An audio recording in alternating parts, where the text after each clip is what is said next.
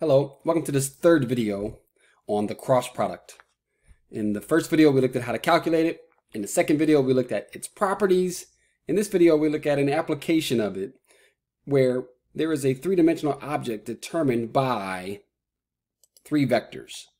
And it creates I like to call the shape a prism of parallelograms, a parallelogram prism, but most places you'll see it called a parallelepiped.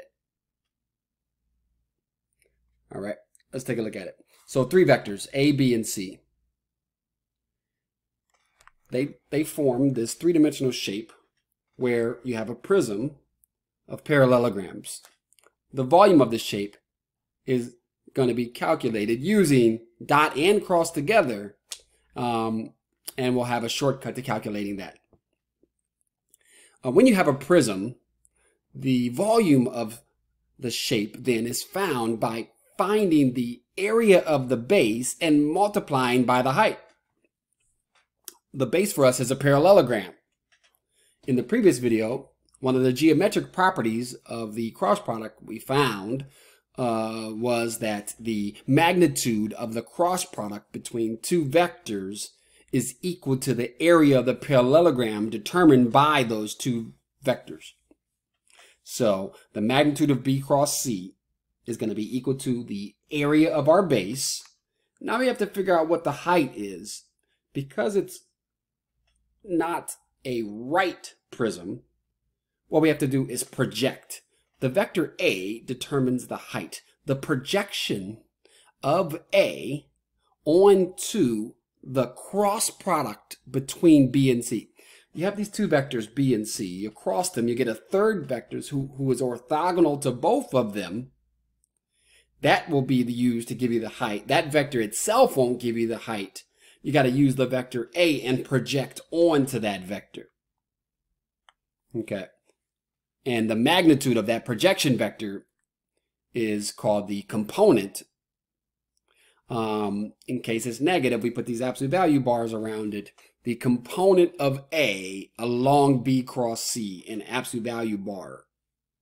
That is going to be the height of your shape. Now remember, back when we did the dot product series, we learned how to project a vector onto another vector.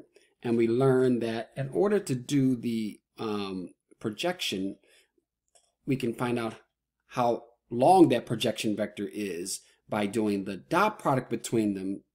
That's the numerator. And then the denominator will be the product of their magnitudes.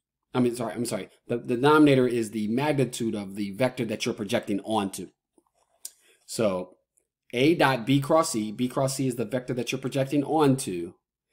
That gets divided by the magnitude of B cross C. That'll give you the length of the projection vector, which for us is the height of our rectangular prism, parallelogram prism.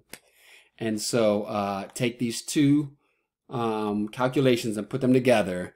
To get the volume, we multiply the area of the base times the height. So the area of the base times the height, put these two guys together, and we get some nice cancellation. And what comes out is a dot product, which has the potential to be negative, and so those bars around it are absolute value bars. Okay, officially the name is a parallelepiped, but I like to call it a parallelogram prism. So you could actually do the calculation with finding the cross product and then dotting with the third vector. It turns out that the order doesn't matter because you can use the bottom as your base or the front as your base or the left side as your base. And so the order in which you do the three won't matter. You could also do this without even performing a cross product and a dot product. Okay, a convenient way to calculate this volume is by taking your three vectors and simply just making them the rows in a 3x3 matrix and finding the determinant of that matrix. Using whatever technique you like. The name of this dot with a cross is called the scalar triple product.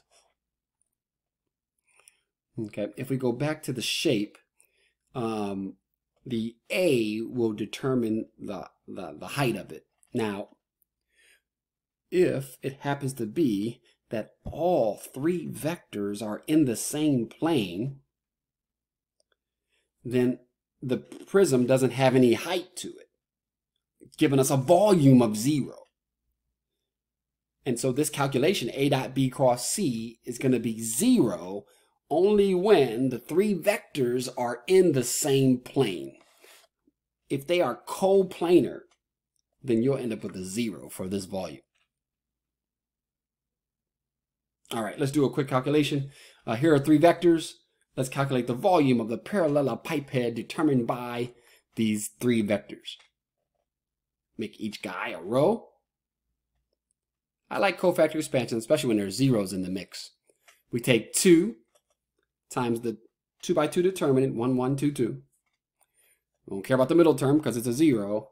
And we take 1 times the 2 by 2 determinant, 1, 1, 0, 2. By crossing out the row and column of that entry, we get the 2 by 2 determinant that we have to find. But what happens with the first one is that determinant is 0. So the determinant is 0. We have a 0 multiplier for the second guy. We really only have the third, and that determinant is a 2, and it's times the 1 entry. So this volume is 2.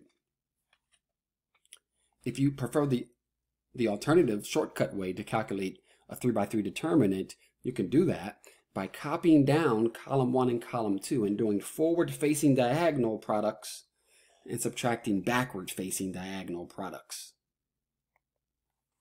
You'll get the same value, of course, as long as you're careful. With that one, you have to be neat. You have to line things up nicely. You have to erase if you put in some dash marks, but that method works as well. And so we have a picture. There's a nice website where you can throw in the three vectors, and the website uses the person that made the website uses GeoGebra to be able to output the actual three-dimensional drawing. All right. Let's go ahead and end the video here. It's a nice, I wanted to add another application, but we can wait for the next video. And so thank you for watching. If you want to calculate the volume of a parallelogram prism or a parallelepiped, you now know all about it, and now you can do it. It's an application of the cross product and dot product. And thank you for watching this video. My name is Nakia Rimmer. I am helping you through this journey of multivariable calculus. And we have a couple more cross product videos, maybe just one more cross product video, and that'll be it for our series there. And then we'll move on to the next topic. So comment down below if you have any questions or concerns. Reach out to me. Like and subscribe. See you in the next video. Take care.